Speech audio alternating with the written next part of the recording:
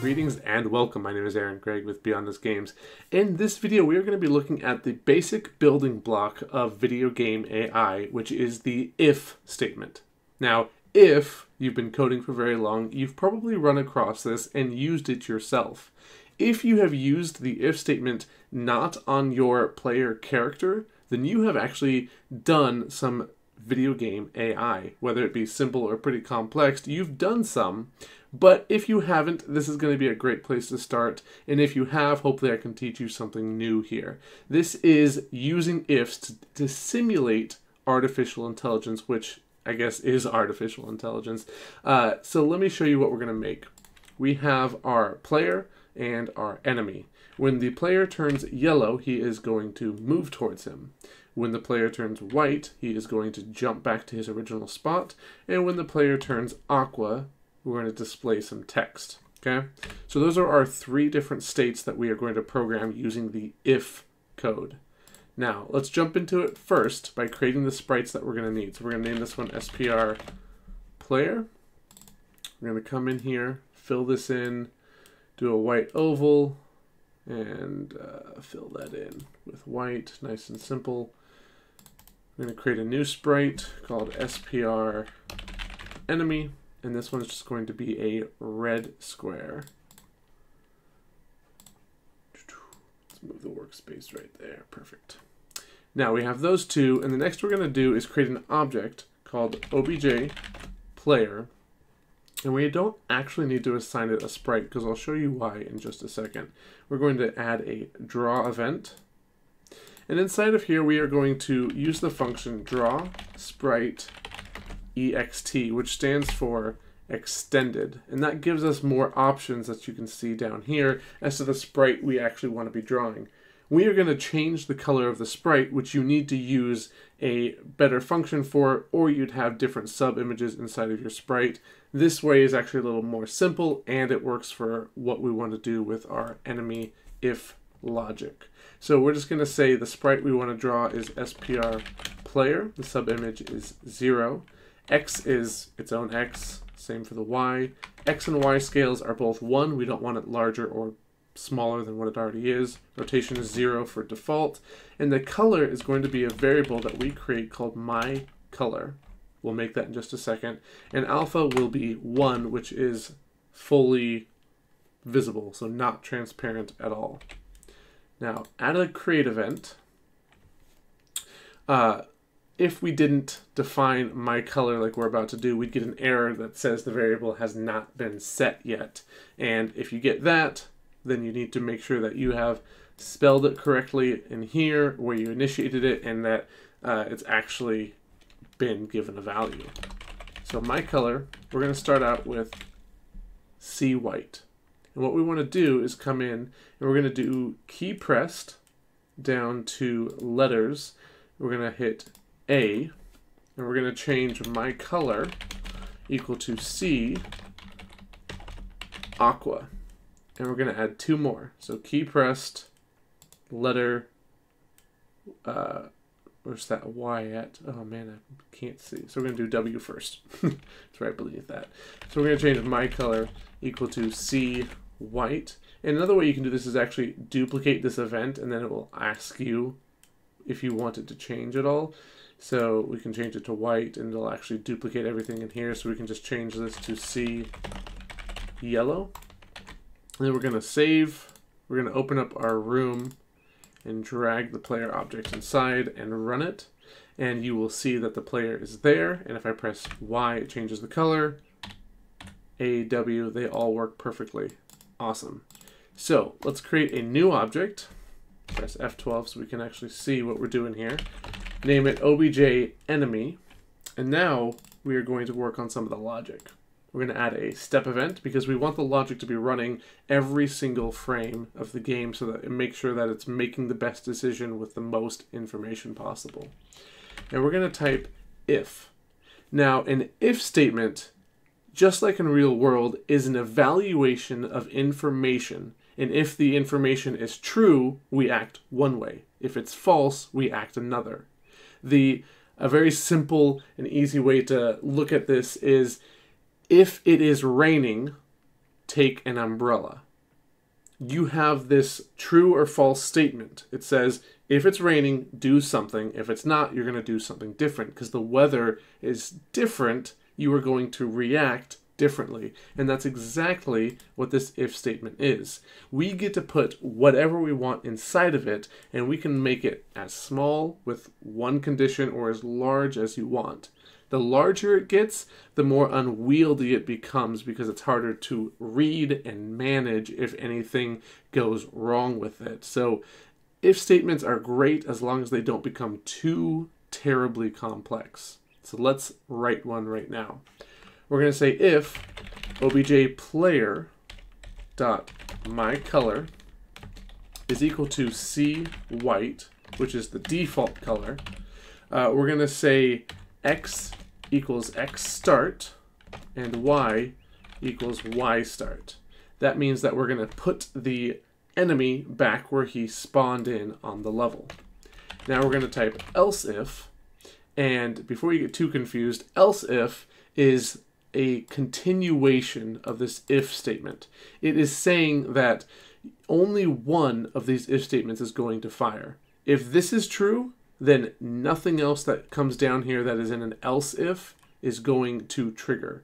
If this one is false, it will then check the next one, and so on and so forth until it finds one that is true. If we take out that else, then both of these ifs could potentially fire if the information was true inside of them. We only want the enemy to be doing one thing at a time, so I'm using the else if condition. So else if objPlayer.myColor is equal to C yellow.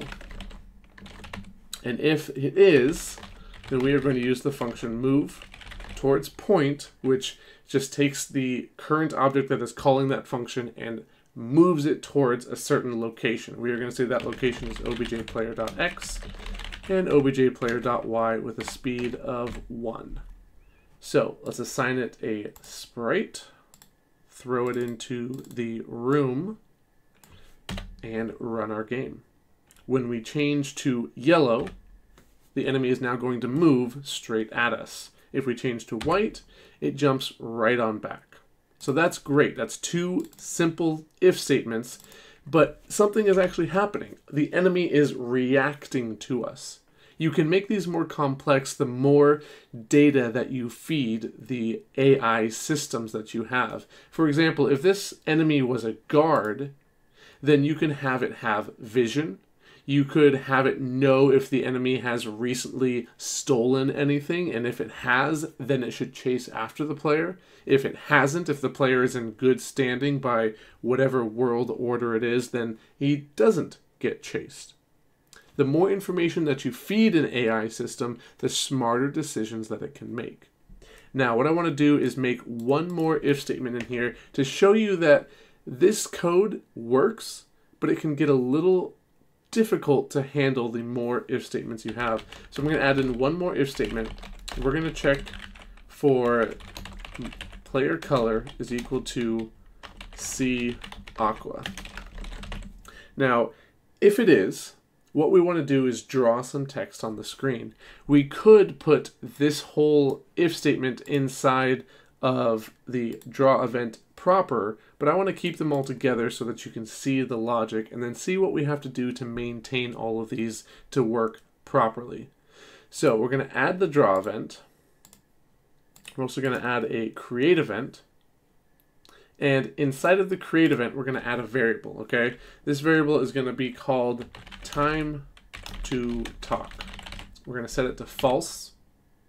And then inside of the step event, we're going to set time to talk equal to true, because now we want to display text. Then inside of the draw event, we're going to say draw self first, otherwise you're going to have issues. And then we're going to say draw text, put it on ourselves, just on X and Y, and we'll write hello player. Now, if we run this, it's going to work, kind of, right? First off, it's drawing it all the time. And that is a problem because we only want to do it when it's aqua. So we need to say if time to talk is equal to true, then we want this to run. Okay. Now when we do this, we've got our enemy. So if I press A, he is displaying text. Now this is when it starts to break down. If I press Y, he moves towards me, but he is still displaying text. If I press W, he is still displaying text. And that is because this variable that got set to true didn't get unset at any point. Now, let me show you one way that you can handle this, and then maybe you'll start to see why too many if statements can become unwieldy. So we have the time to talk is equal to true, but we need it to be false at any other time that it is not aqua. So what we can do is come into everything that is not aqua and set it to false.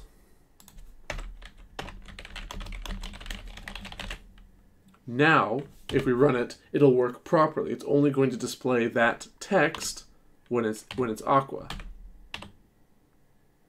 But why is this moving and displaying text? That's two different colors, isn't it?